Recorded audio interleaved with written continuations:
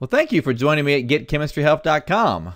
My name is Dr. Kent, and in this video, I'm going to discuss the 5 main types of chemical reactions. Now, there are a few more specialized categories of chemical reactions that we'll discuss in later lessons, but this is a broad overview of the 5 big classes of chemical reactions. Now, the first one is a combination or a synthesis reaction, which is just what it sounds like. You've got 2 or more substances combining together to make a new substance. A decomposition is basically just the opposite, where you have one substance decomposing or breaking apart into 2 or more substances. A single displacement is where you have one substance being displaced. So notice in this general format, A plus BC goes to AC plus B. So the C was displaced and went from B to A. And a double displacement, that happens twice. So notice in our general format, AB plus CD goes to AD plus BC.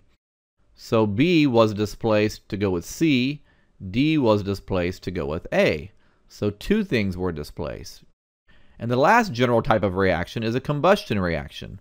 Now, a combustion reaction is going to involve some kind of a hydrocarbon, which is just a shorthand way of saying a compound that contains hydrogen and carbon.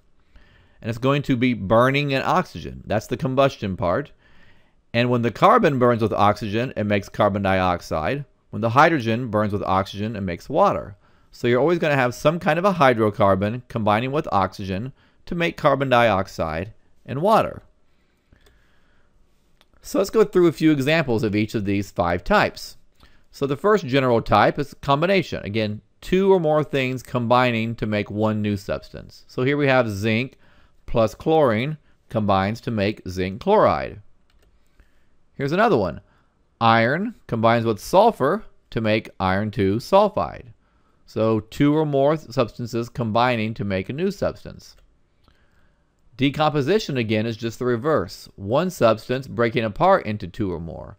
So here's ammonium chloride, and it's decomposing into ammonia and hydrogen chloride gas. Here's an example with water.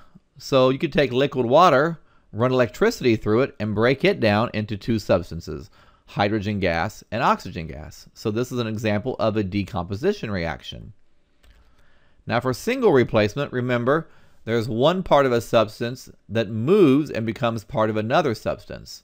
So here's zinc plus copper 2 chloride forming copper plus zinc chloride. So notice the chlorine was with copper and it was displaced and partnered up with the zinc. Here's another example. Magnesium metal reacts with hydroiodic acid to make magnesium iodide plus hydrogen gas. So the iodine was with hydrogen and it was displaced, and now it's with the magnesium to make magnesium iodide. Now again, in a double displacement, this happens twice. So notice silver nitrate plus potassium bromide goes to silver bromide and potassium nitrate. So the bromide was with potassium and it moved over here with the silver to make silver bromide. The nitrate was with the silver and it moved over with potassium to make potassium nitrate. So 2 different things were displaced, so it's a double displacement. Now another specialized type of double displacement, which we'll spend more time on in a future video, is an acid plus a base. So here we have hydrochloric acid combines with sodium hydroxide to produce sodium chloride and water. So the hydroxide was with sodium, then it went over here and combined with the H plus in hydrochloric acid to make water. The chloride was with the hydrochloric acid, and it went over here to combine with the sodium to make sodium chloride. So 2 things were displaced. That's a double displacement.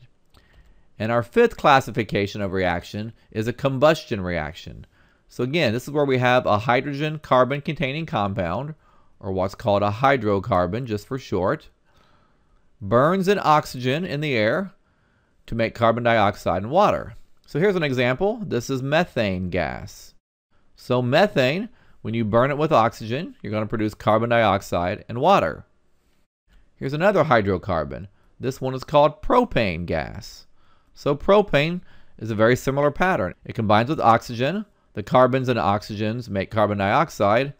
The hydrogens and oxygens make water. Now let's go through a few examples and just pick out which type of reaction is each of these examples. So here's carbon combining with oxygen to make carbon dioxide. Now at first glance it almost looks like a combustion reaction because we have some carbon and oxygen combining. But remember, for a combustion reaction you got to have a hydrocarbon, carbon and hydrogen combining with oxygen to make carbon dioxide and water. So in this case we just have two different substances combining to make one substance. So this would just be a straight up combination reaction. In example 2, we've got copper 2 chloride plus sodium sulfide producing copper 2 sulfide and sodium chloride. Well, the sulfur was with the sodium, now it's with the copper.